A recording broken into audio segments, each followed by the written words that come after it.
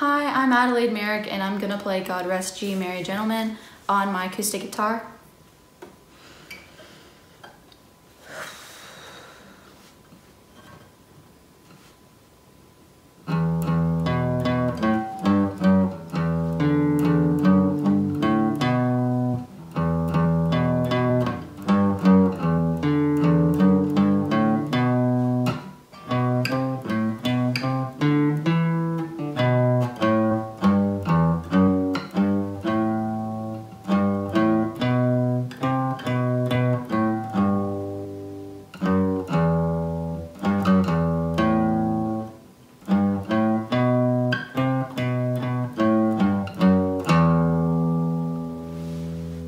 Merry Christmas.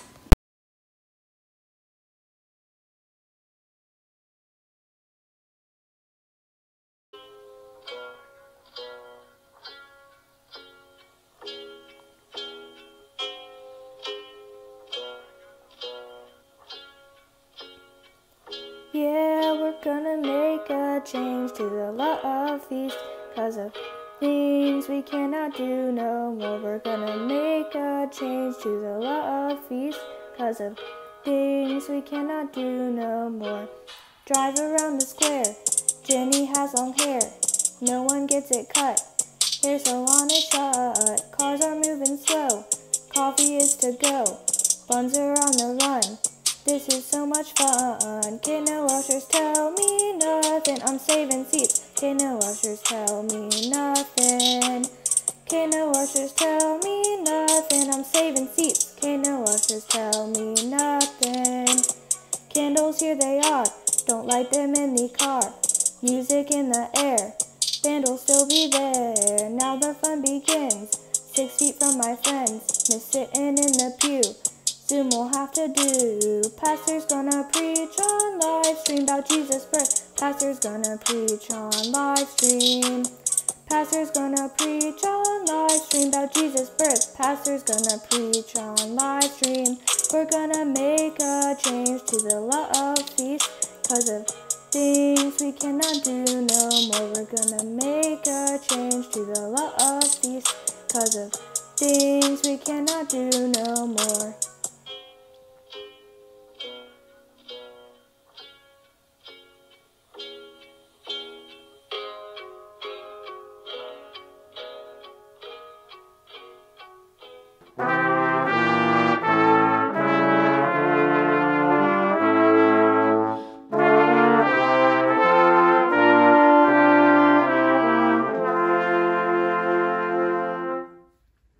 Hi everyone, it's David Piner. I'm happy to be able to share with you all tonight the Putz tradition of the Moravian Church and the way that tradition has been practiced within my family for a very long time and even for multiple generations.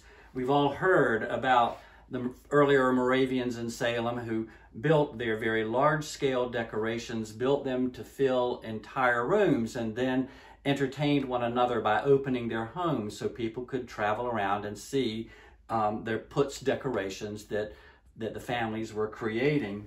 I wanted to share with you this photograph of an earlier Putz. This is the Veerling Putz. Dr. Veerling lived at the top of Church Street. This would have been created by later generations in the Veerling family. And again, you get some sense of the scale of the Putz when you look at this cabin that's right over here in the photograph. And right over here is the cabin itself. So you see how large those installations were at that time, the amount of investment and energy that the earlier Moravians were making in their Putz decorations. Within my lifetime, Putz building has focused pretty much on the creation of these large-scale nativity scenes like this one. As a small child, maybe 10, so 60 years ago almost, I began building our family Putz. These 3 rocks I collected back in that early beginning, and I have carried these rocks around ever since and have added to it. That initial creation of mine was flat and very, very simple. Over the years, I've elaborated it by adding dimension to it. Laura and I began to create this one in the late 70s when we added the hillside and this set of figures, which were just pottery figures that I painted. The Putz base is nothing but a stack of pieces of styrofoam laid in there just like blocks, randomly almost. A string of Christmas lights, regular old Christmas lights that I focus by attaching aluminum foil to each light so that it directs the light in the way that I want it to go. And then, of course, the primary element is the moss, easily gathered from the side of the road and so useful and easy to install to cover up all of the other messy components of the Putz so that you end up then with this magical sort of creation. It's very important in building a Putz, or it is to me at least, to think in terms of scale. So, for example, the trees. I use basically weeds of the type that you can collect on the side of the road that again creates the sort of illusion of a tree. Very simple, nothing to it. I have loved this tradition. It's easy, it's dramatic. When my boys were little, it competed well against all of the other secular dimensions of Christmas. I loved coming home from work and finding the dinosaurs and the action figures working their way to the manger. And so it gave my boys a way of touching the story and experiencing it with power, and I found that very important. I wanted to say, again, back to scale, I'm replacing the straw in the stable this year. I don't just use regular old straw. I, again, get dry grass from the side of the road and cut it into pieces so it's sort of more scaled to the figures. And here they come.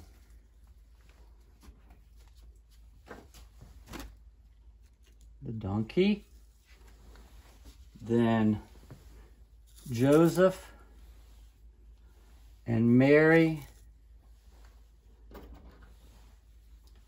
and the babe lying in the manger. I cannot think of a better metaphor for Christmas than the pulling together of all of these humble, simple, dirty, rugged elements, and then having them so totally transformed as they are once you place the Christ child in the heart of it. It is a beautiful metaphor for Christmas, and it's been my joy to share it with you tonight.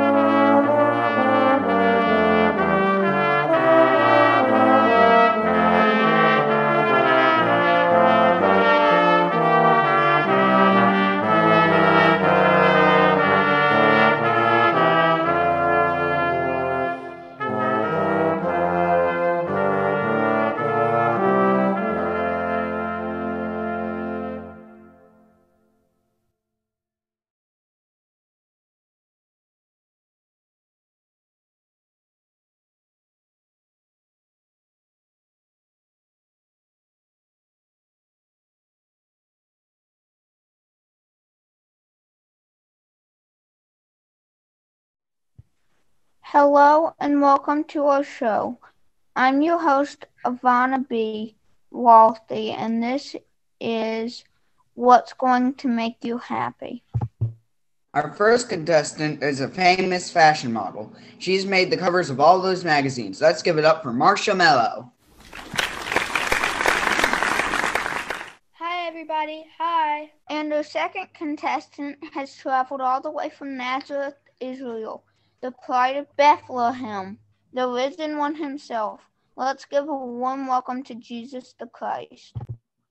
It's a pleasure to be here, Ivana.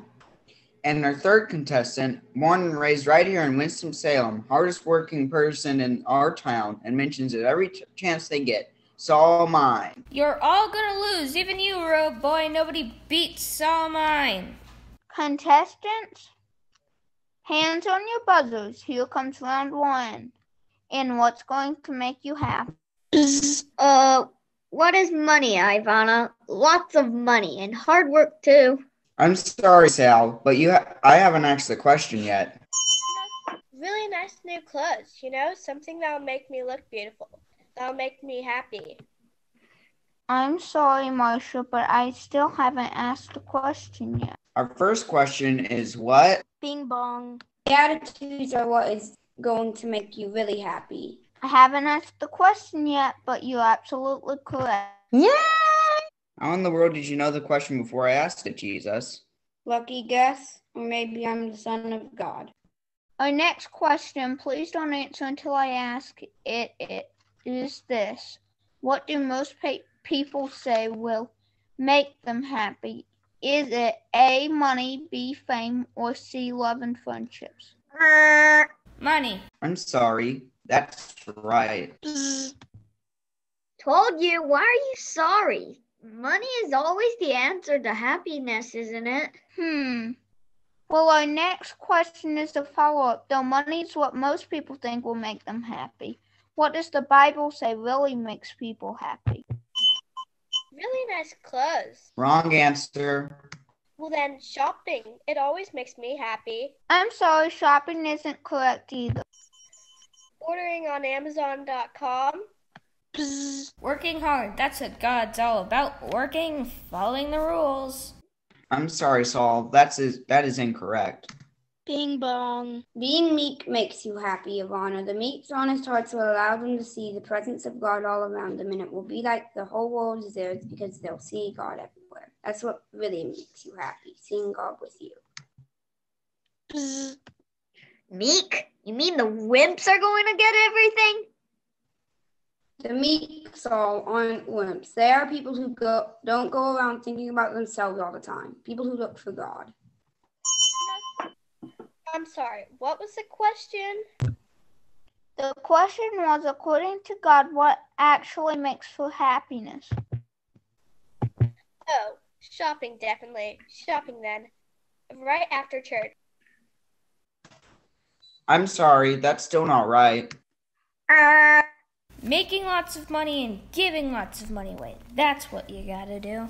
No, not quite. Shopping online for Bibles with friends. No, not even close. Having a great job and everybody respecting you because you look sharp at church and feel like $1 million. King of the world. No, Saul. Thankfully, that is also incorrect. What was the question again? I keep forgetting it. Most people do, Marcia. The question is, according to God, what will really make people happy? Bing bong. Doing right even when it's unpopular or hurts. Being honest and faithful even though others may ridicule you for it. It's all about having a good heart and seeking to follow God. I got a question for you, Ivana. Who is this guy? His name is Jesus. He is famous for teaching, healing, and especially forgiving sins. Bing bong. And I was also the first person to speak the Beatitudes. Oh, so what, Ivana? I'm supposed to be impressed and listen to him just because he taught, healed, and forgave sins? Come on! That's the idea, Saul. shopping with my Bible after church in a really nice outfit with a nice pair of shoes and giving that poor man on the sidewalk a quarter before I meet my friends for lunch. Buzz. Blessed are a week of mine, huh, Jesus, like Marcia? Bing bong. Blessed are the peacemakers, Saul, and people who don't go around thinking they are better than everyone else. People who try to help. Yeah, good luck with that attitude, Jesus. It ain't gonna get you nothing nowhere. Bing bong. Except with God. It's okay, Jesus. I'm baptized. Me and the man upstairs are okay. Okay, if you follow me, Saul, you'll be great. Maybe even awesome in God's eyes. And that's all the time we have for What's Going to Make You Happy. Tune in next week. Yay!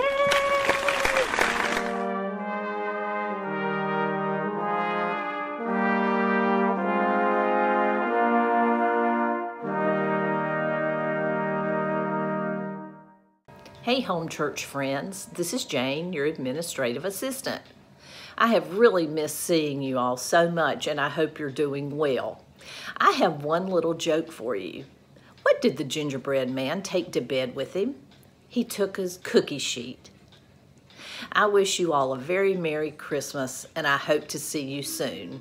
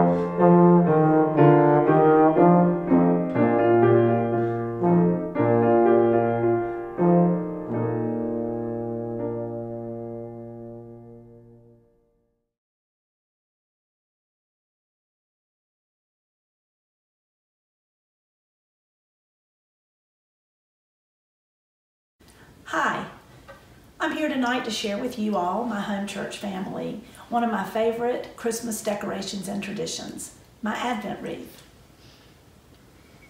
My Advent wreath is very special to me. It was a gift to me from my grandmother in 1983. Many of you will recognize this version of an Advent wreath and know that a lot of people call it a Moravian Advent wreath. Even though it's not really Moravian, it was designed by a Moravian lady, my grandmother, Elen. She designed this adaptation of an Advent wreath in 1955 when she was decorating the newly renovated John Vogler house for Christmas. After it was on display that Christmas in Old Salem, it became very popular in Winston-Salem, and she made hundreds of these. And she went around to garden clubs and taught people how to make their own, and lots of people in Winston-Salem had an Advent wreath similar to this in their homes, and I hope they still do. Like all Advent wreaths, it starts with a circle of evergreens. She used boxwood. There's a candle for each Sunday in Advent. She used beeswax. She added red ribbons and berries, and in the center a red dowel, and topped it with a Moravian star. One of the most fun and interesting things she did in her adaptation of an Advent wreath was to add miniatures and tiny toys that represented interests of the family for whom she was making the wreath. When she gave me this wreath in 1983, it had a few things on it, and as you can see, over the years I have added. Every time I found something small that meant something to our family, I would get it and we'd put it on the wreath. I can show you a few things. Here's Lovefeast and Dieners, Morning Star, a duck hunter for Steve, birth certificates for Ben and Anna Wade, a cello for Ben, graduation certificate for somebody, a fisherman, Indian guides, drum, baseball bat, cows for Steve's farm, cookbooks for me, on and on. I couldn't possibly show you everything that's on here, but they all have a special meaning to us. Today is the first Sunday in Advent, and tonight we'll light the first candle on this wreath. And when we light it, I'll remember my grandmother, and I'll think about Christmases growing up with my parents and my siblings, and I'll remember Christmases here with Steve and our children and watching them grow up. And every time I walk by during the Christmas season, something will catch my eye and make me smile. And bring back a wonderful memory, because this wreath really does tell our story. And it is very dear to us. And I have loved sharing it with you. We wish you a Christmas full of hope, joy, peace, and love, just like the 4 Sundays in Advent. Merry Christmas from the Strawsburgs.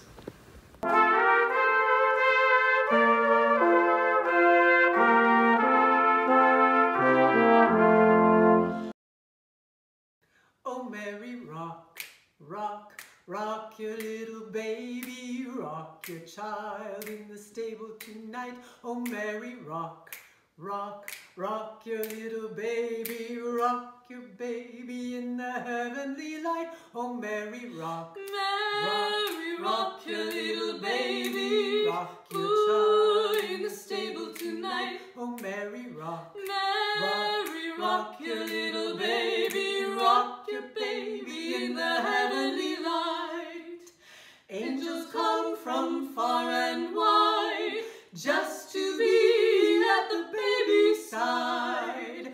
Join us now as we sing in praise on this happiest day of days. Oh, Mary, rock, Mary, rock your little baby, rock your child in the stable tonight. Oh, Mary, rock, Mary, rock your little baby, rock your baby in the heavenly light. Oh, Mary, rock, Mary,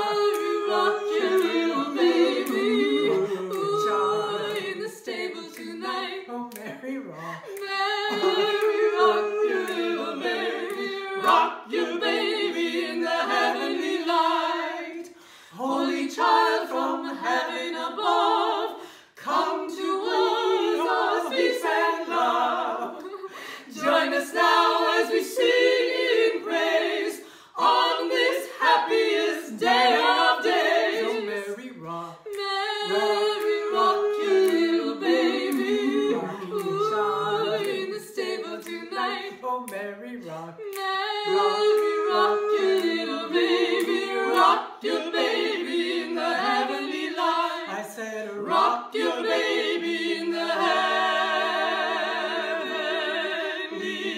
light. That's you, sweet.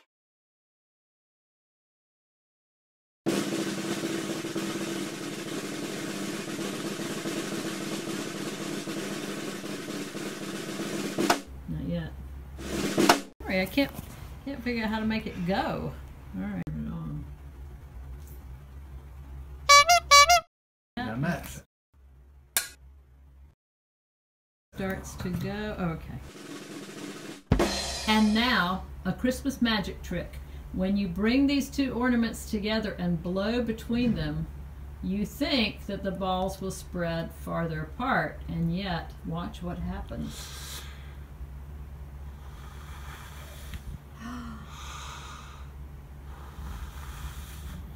That's so amazing!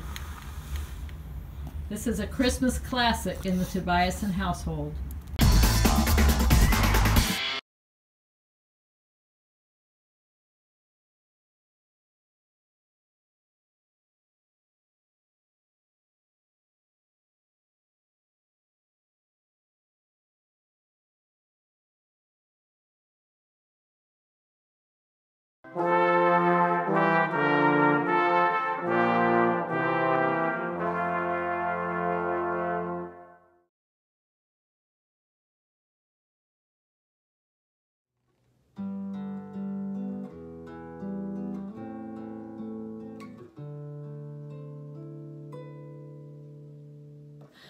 Though this year we celebrate apart, love is always near. Church pews empty, yet our hearts are full, for our Savior is here.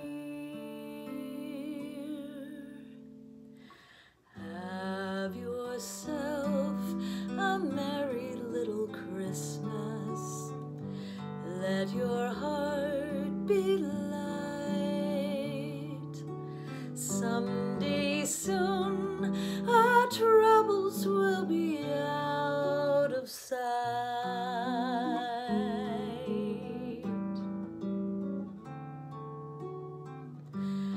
Have yourself a merry little Christmas. Make the Yuletide gay. Next year all our troubles will be miles away.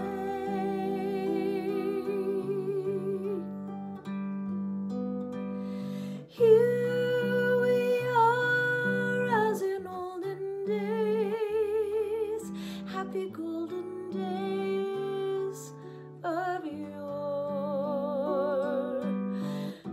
Precious friends who are dear to us will be near to us once more.